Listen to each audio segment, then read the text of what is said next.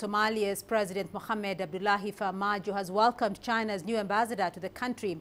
Ambassador Qin Jian presented his credentials to the president at the weekend. The new ambassador assured President Farmajo of his willingness to work on the harmonious development of relations between China and Somalia. China has a long history of cooperation with Somalia. It's been responsible for several infrastructural projects, including hospitals and the national stadium. President Farmajo wished the new ambassador well and reiterated that China remains a valuable and historic ally of Somalia. The newly appointed ambassador replaces Ambassador Wei Hongtian, who served in Somalia since 2014.